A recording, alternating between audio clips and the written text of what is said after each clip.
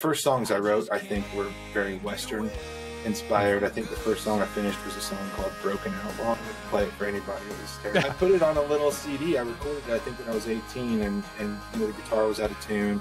And I printed off, you know, burned a bunch of CDs on my parents' computer and gave it to my friend. Liked it, so it gave me confidence. And at the time, you thought it was the greatest thing ever recorded. Oh, I thought it was great. Yeah.